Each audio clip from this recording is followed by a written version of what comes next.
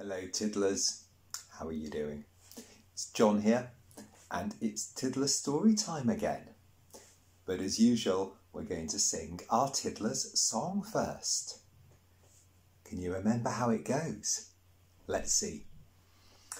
Hello Tiddlers, how are you? Nice to see that you're here too. Wave up high, wave down low. Clap your hands and away we go. It'll be nice when we can meet up properly, won't it? Sing properly again, have a snack together, play together. It's going to be super duper good. Well, today we're going to think a little bit about the sun. Think how God sends the sun to fill our lives with warmth and light and hope and joy. It's just so nice when the sun's out, isn't it? It makes everything just sparkly and clean and beautiful and better than when it's not. We love the light. So I'm going to tell us a little story about just how good it is to see the light in the darkness. There was a little rabbit and she was having a lovely day. She was playing in the woods with her friends. They played a game of hide and seek and she knew a great place to hide. So she ran and she ran and she ran and she ran and she ran and she hid right inside the trunk of an old oak tree. And she stayed there and she stayed there and she stayed there. But what she didn't realise is she'd gone so far that her friends couldn't find her. It started to get dark. She started to feel lonely and sad and a bit scared. And she curled up in a ball, feeling very worried. But her friends loved her. They weren't going to give up.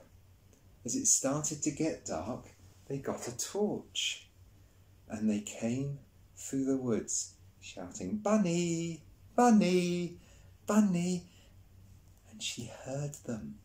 And she saw the light of their torch and she ran and together they all went home for a lovely feast of cake and crisps and fruit and ice cream and delicious things.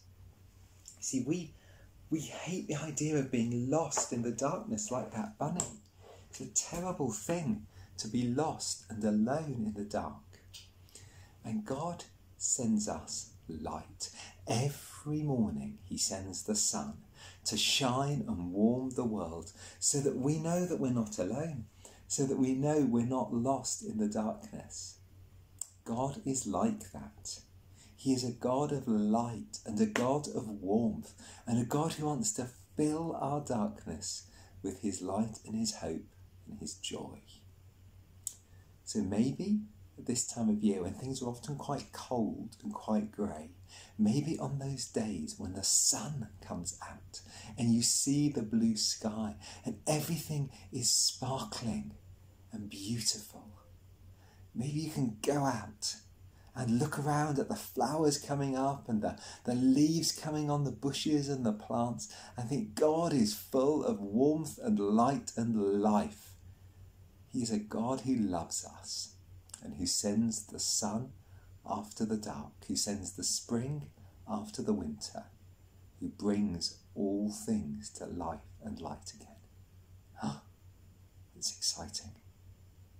Well, bye for now, and we'll see you next time. Bye.